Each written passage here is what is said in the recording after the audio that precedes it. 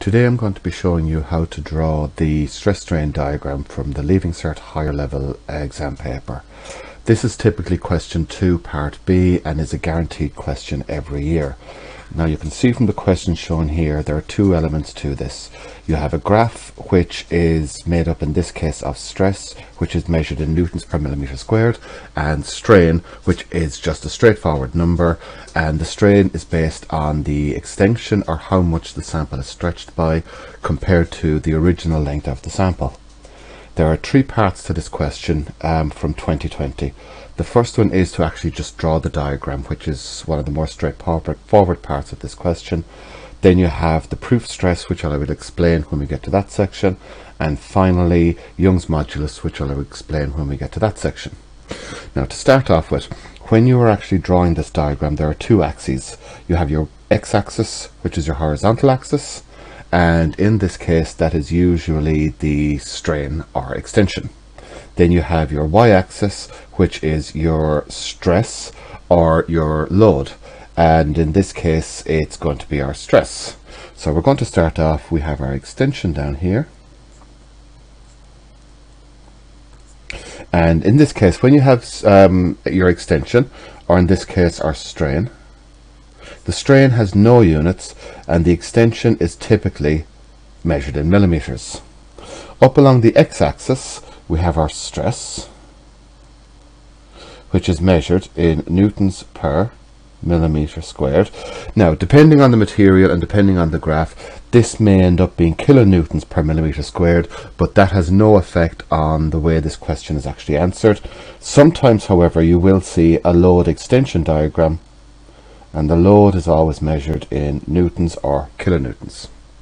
Now, I typically draw this diagram in landscape format, where the extension goes along the y-axis, the long edge of the paper, and the stress goes up the short end of the paper. So I'm going to start at this point here, and I'm going to draw my two axes. So there's my stress axis, and there is my strain axis. Now, the units here are very important. Now, you'll notice from the graph when we looked at it that we go up as far as 8.5. So if I look at this here, if I assume that this is starting at 0, 1, 2, 3, 4, 5, 6, 7, 8, 9.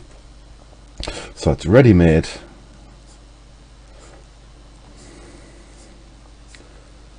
to go up in whole units like that. And this is typically why I put the strain on the long axis, because it lets me spread it out a bit more. Now for the stress we're going up as far as 352. So we have a couple of different options we can do this, and it's usually a good idea to plan this beforehand. So I'm going to look at here 50, 100, 50, 200, 50, 300, 350. Now I need 352, so that's not going to work for me. So in this case I might go 75, 150, or I might just go straight forward as in 100, 200, 300, 400. There is no right answer as such, because the information you're going to get from the graph is going to be roughly the same no matter which way you do it.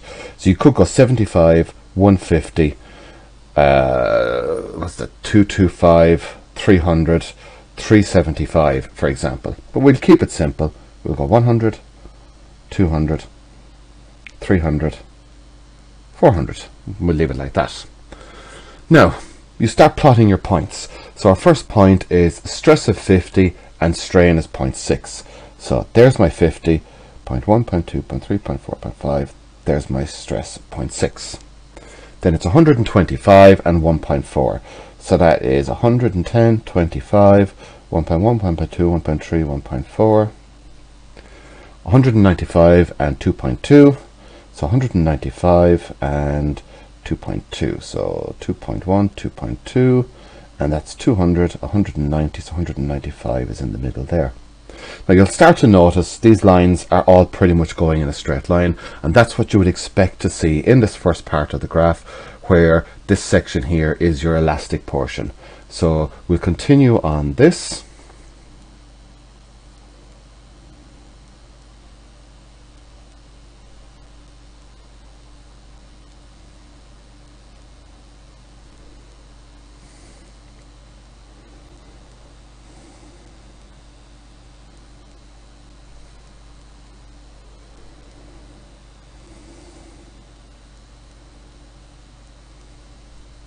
Now you see in here it's starting to flatten out now at this point.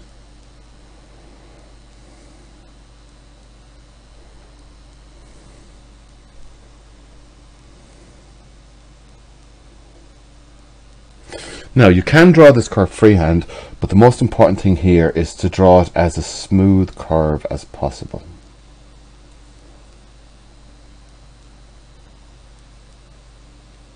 And there's your finished graph.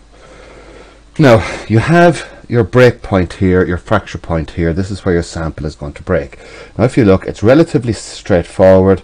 Your ultimate tensile strength is the maximum strength before it breaks. So in this case it's going to be 352. There's nothing else you need to do at this point. That is the first part of this question done. Now the problem we have here is we have an elastic portion of the graph which is roughly down around here somewhere. You have your plastic portion of the graph which is roughly up here somewhere. With some graphs it's very easy to tell where that point is. This is not that straightforward. So what they developed is they developed what's known as proof stress. What they've came up with was at 0.1% proof stress, and by the way this is strain multiplied by 1000. At 0.1% proof stress you draw a line, and in this case you draw a line from 1. So our 0.1% proof stress, if it's multiplied by 1000, gives us 1. And you draw a line from the 1 that is parallel to the straight line portion of the graph. So you get your ruler here, and I slide it down, keeping it parallel, and I draw a line up from 1. This point here, where it intersects with the graph, you draw a horizontal line across, and when you draw your horizontal line across, what you get, and that's a little bit crooked, apologies, that should go to there, is you get a stress here, and this is at 310, 20, 30. So our proof stress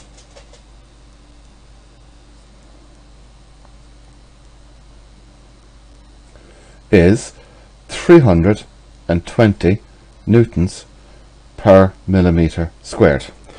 Now what this basically means is this is the point on the graph where you transition from your plastic deformation to your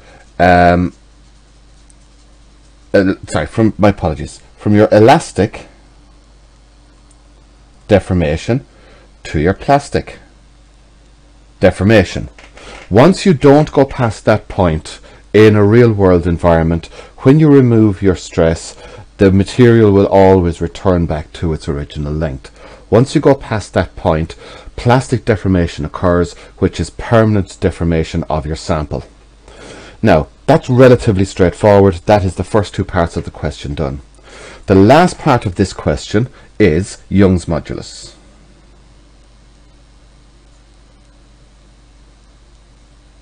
And Young's modulus is simply defined as stress, which is measured in newtons per millimeter squared, over strain.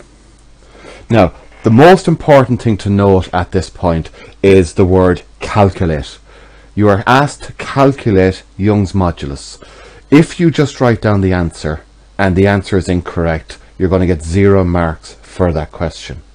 If you go through the stages and you make a mistake somewhere and the number ends up being wrong, you will still get some marks because you have shown that you understand what Young's modulus is. You just for some reason didn't get the correct breakdown of numbers. So in this case, Young's modulus is taken from anywhere on the elastic portion of the graph. Now as you can see here, we have 1, 2, 3, 4, maybe 4 points. You can see here it's starting to deviate from the straight line part here, so I would normally go for one of the earlier points, so either point 1, point 2 or point 3. So I'm looking at the numbers here and point 2 seems to be the most straightforward. So at point 2 my stress is 125. My strain, I am told, is 1.4. Now 125 divided by 1.4, and I should have had this worked out previously, so I'm just going to get my calculator now.